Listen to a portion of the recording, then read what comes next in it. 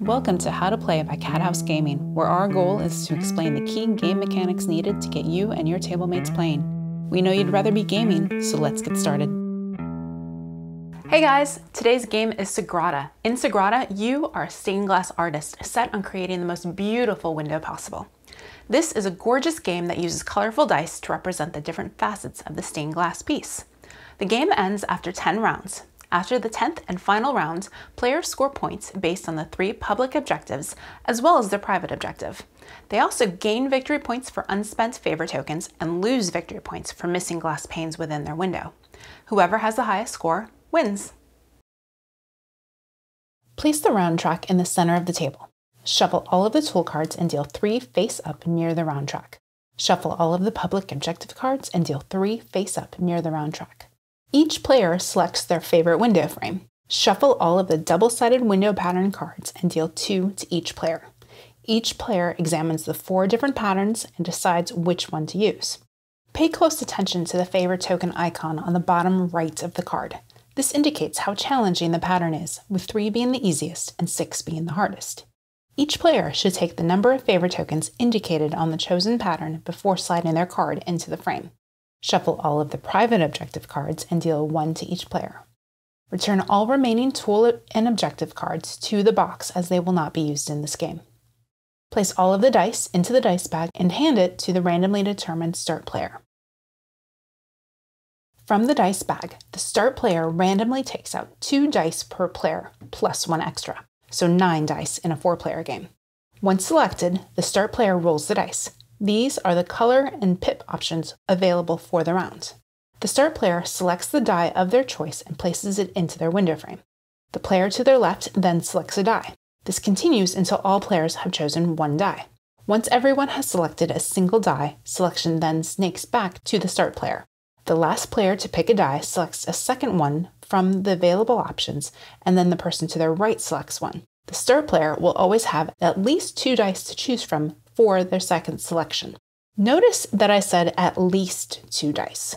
That's because each player has more options when it's their turn. They can do the obvious action of selecting and placing a die into their window frame, but they can also choose not to take a die at all. This tends to happen later in the game when the available dice cannot legally be placed into that player's window.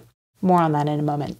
Additionally, at any point during their turn, the active player may choose to use one of the tool cards by paying a single favor token if they are the first person to use that card.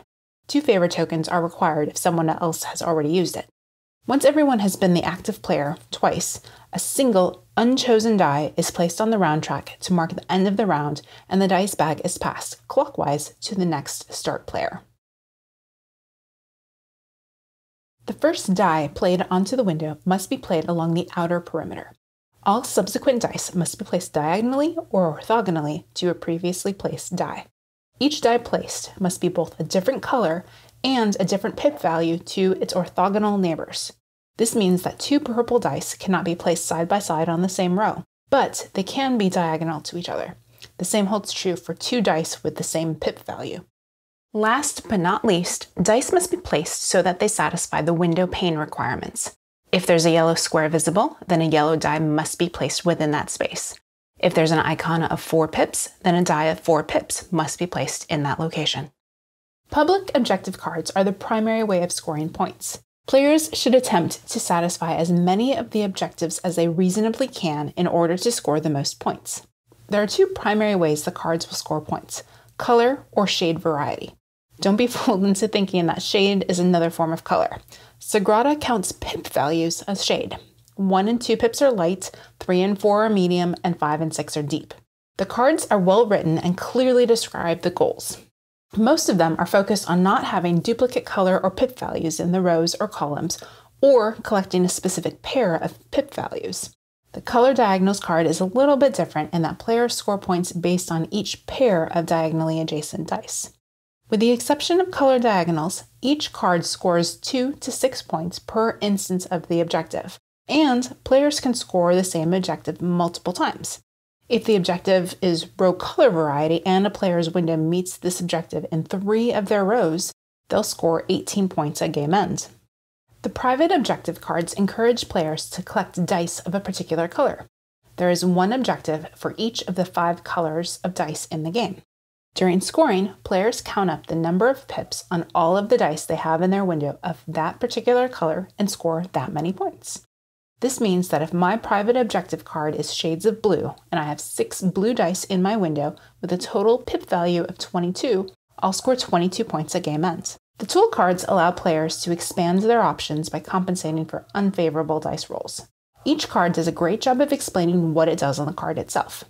In general, they allow movement of dice within the player's window, updates to the pip values, re-rolling of the dice, or replacement of a die with one from either the round track or from the bag. The first person to use a particular tool is only required to pay a single favor token. All subsequent uses of a tool card require 2 favor tokens. The game ends after the 10th and final round. The round tracker flips over to become a scoring tracker. As a group, each player counts their total number of points from the public objective cards and then their private objective cards. Next, they gain an additional victory point for each unspent favor token and lose a point for every open space within their window. The player with the most points wins. My advice to you when playing Sagrada is to try and fill all of the mandatory requirements as early as possible. This means putting the purple dice into the purple squares and the 3 pip dice into the 3 pip spots. As your board fills up, you're going to have placement restraints, so save the white space of your pane in order to maximize your placement options later on. Additionally, don't be afraid to use the tool cards to maximize your score. Each favor token is worth only a single point at the end of the game, so spending a favor token or 2 in order to earn 3 or more points makes sense. That's a wrap. You now know how to play Sagrada. Go forth and may the best artist win.